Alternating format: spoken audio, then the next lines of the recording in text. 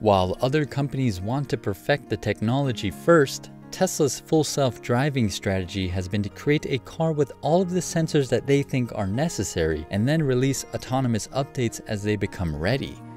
The biggest reason why is that with hundreds of thousands or one day millions of cars on the road, Tesla can gather massive amounts of information and use it to train the neural net or the computer behind full self-driving.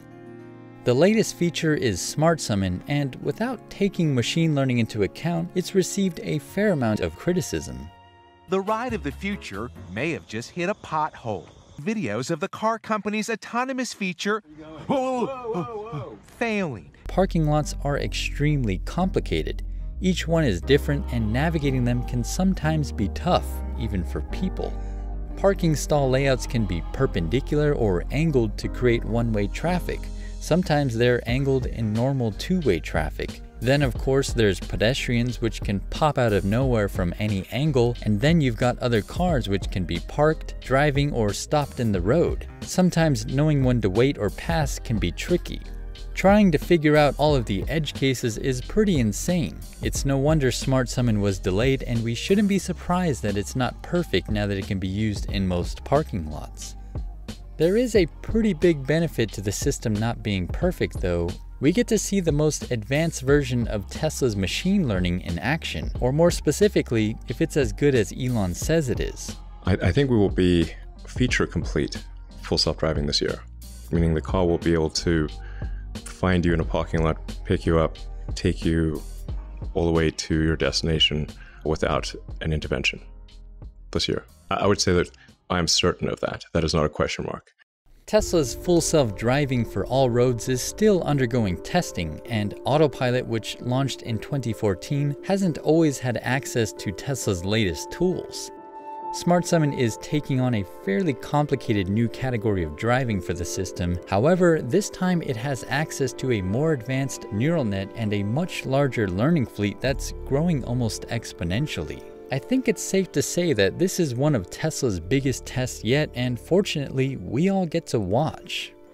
When Smart Summon fails, just like Autopilot engagements, that data is sent to a dedicated team at Tesla to analyze and then retrain the neural net to reduce the likelihood of similar errors. For example, let's say that a user cancels Smart Summon after noticing that a car is pulling out of a parking space, which the Tesla failed to notice in time. That's one great example, but neural nets need as many as possible. Tesla can gather thousands of examples though by asking the entire fleet to send footage whenever it's in a parking lot and has detected a car pulling out of a parking space. The team can then collect the most useful examples and feed it to the neural net to make it better at detecting cars pulling out of parking spaces, maybe when it notices a slight movement or something. Going one step further, Tesla can see how the driver in those examples responded, such as did they wait, slow down, or swerve. Tesla can then take the best driver responses to give to the neural net to mimic, so that not only can it better detect these situations, it can better respond to them. What's amazing is that after training the system, Tesla can test it with every car in the fleet without the driver even knowing, in what's called shadow mode. While in shadow mode, the system can make constant predictions for, say, when a car will leave a parking stall, and then Tesla can see how accurate the prediction was and fine-tune it to perfection. It's pretty mind-blowing, and it's exactly what Tesla does with Autopilot, such as detecting when cars will cut into its lane on the freeway.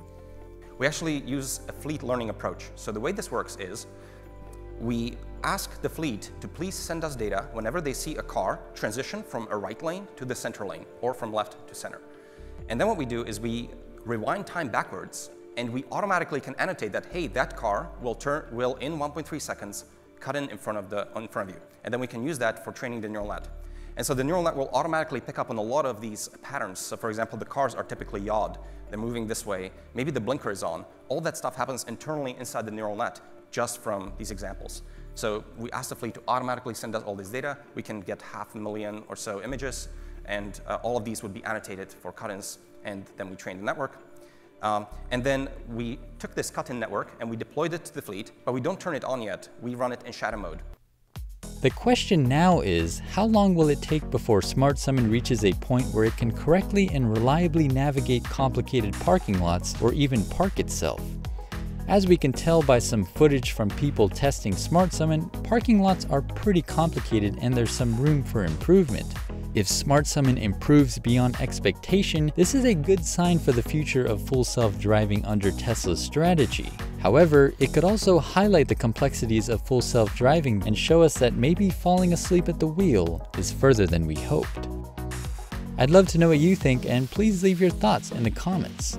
If you enjoyed this video, give it a thumbs up and consider subscribing. Also, if you want to support the channel, I've got some stylish, simple lightning bolt merch for sale on Amazon. Link in the description. Thank you very much for watching.